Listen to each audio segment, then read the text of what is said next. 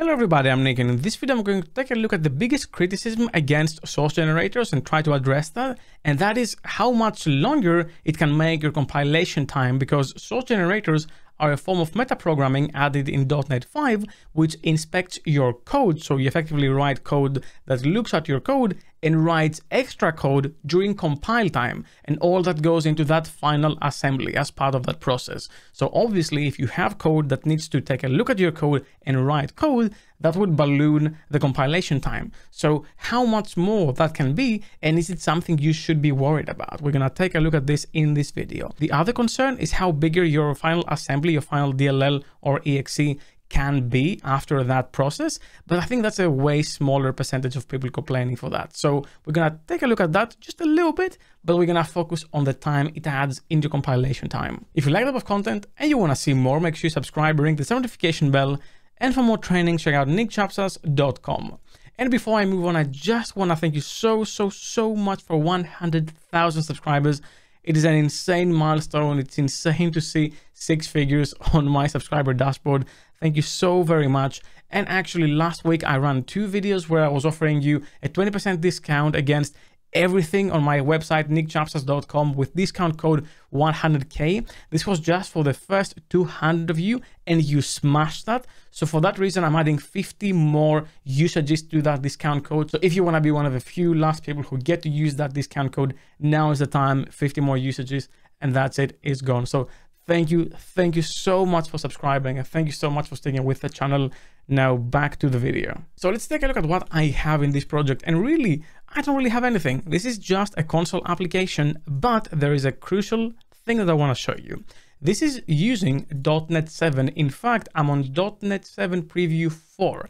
And the reason for that is because I want access to the regex source generators that are being added in .NET 7. And the reason for that is because regex source generators read the pattern and they build code around the regex pattern. And that code can be quite a long piece of code depending on the pattern. So it will allow me to show you how much slower it can be with bigger and smaller patterns just by using one source generator. So that's why I chose to do this. Now keep in mind, this is still technically in preview. I mean, source generators have been out for a while, but the regex one is fairly new, so it is still being optimized.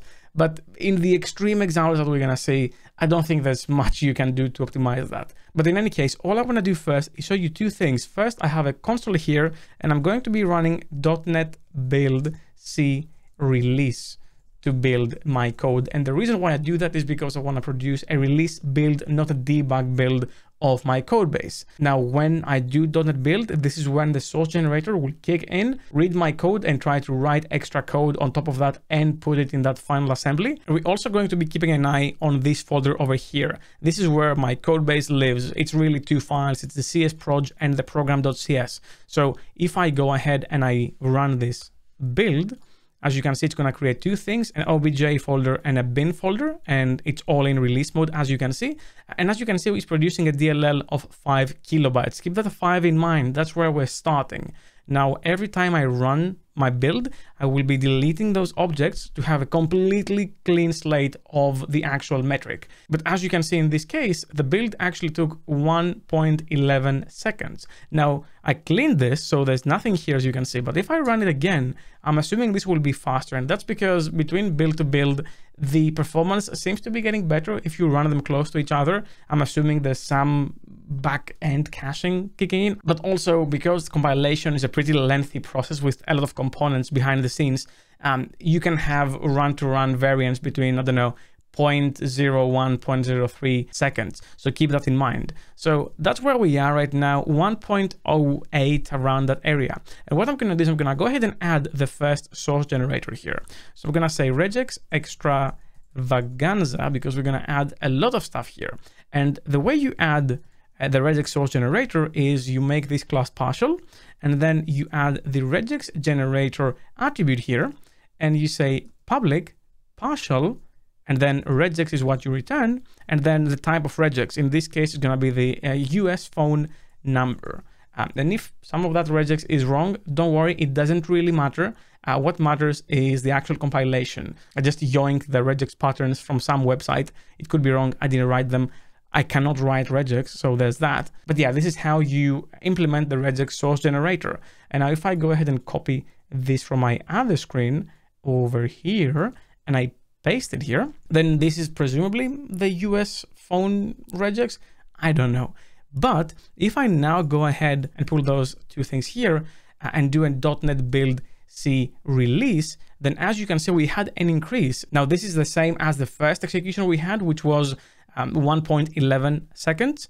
And as you can see, I'm going to go ahead and delete those files again and run it again. And now we get 1.07, this small optimization I talked about. So just with one source generator, there isn't really a noticeable difference here. And just to show you the code generated behind the scenes for this pattern, I'm going to use .peak, which is a JetBrains project, which is free to use for everyone. And I can go in the source generator performance, regex extravaganza. And as you can see, this is the code generated by that one single line of code. So what the source generator is doing is it's taking a look at the pattern and then it's building code, as you can see, to match that pattern. Very, very efficient code with spans and slices and a lot of other things that go way over my head. But what's important to understand is that eventually all this compiles to a singleton that this method is pointing at. And this singleton is over here. So this is simple and all, and we didn't really notice a difference in compile time. But what if, let's say, I just grab a lot more source generators, let's say, I think those are 8 or 7, yeah, 7, and I instead run this, what will happen here? And for the cleaning, we can also do the .NET clean thing, and this will remove all the relevant bin and object stuff as well. But in any case, I can go back now and do the build again. And as you can see, there is a slight increase, presumably if I run it again. So if I clean it and I build it, then as you can see, there isn't much of a difference here. And that's with 7 different source generators. If I go to .peak again, and I click on that and close it and re-click so it actually refreshes, as you can see, this is all, look, I'm just scrolling. This is all code that the source generator writes. It's a lot of code, like it's many lines, but it doesn't really affect our build. And again, this is nothing to sneeze at. Regex source generators can be very, very lengthy. How lengthy? Well, let's go ahead and grab an extra one. This is the email RFC 5322, which is the regex that validates email. This is the simple version, by the way. Like, we're gonna take a look at the abomination that is 822. But this is the simple regex for email validation. And if I go now here and I do the cleaning, so all the object related stuff and all the bin related stuff are deleted, and I build again, now it looks like we added more. I can do it again. In fact, I can do it in a single command. I can say clean and then build. So let's do that. And yeah, I mean, there is an increase, and as you can see, the more we run it, the more it looks optimized, but there's clearly something there. There is some performance degradation, especially comparing it to the very first version that had nothing. If I go ahead and I comment out everything here, and I run it again, 1.05, which is less. Now, obviously, that's not something you should be worried about. I don't think that anyone is worried about 0.05 of a second. I'm going to go ahead and build the one with the email version, which again is like 0.05 slower, and go to .peak and show you the code generated for that.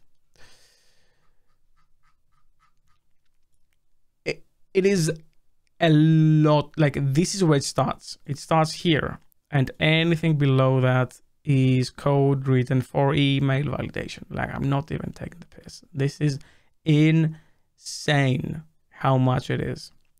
And still, all that happens in 0.05 of a second. But how slow can it actually get in a, what I imagine to be the worst case scenario for this regex source generator? Well, the worst case scenario, I believe, is the RFC 822 for email validation. How bad is this? Well, I'm going to start scrolling. Like, this is where the optimized version is of email validation, and just keep going. This is all RFC 822. Like, it's still going, and now it's done. So just to visualize this, I'm going to bring in the actual regex for the RFC. So as you can see here, this is the actual thing. It's nuts. Anyway, so let's go ahead and build this now. I'm gonna run the clean release and build release and see what impact this monstrosity has to the build.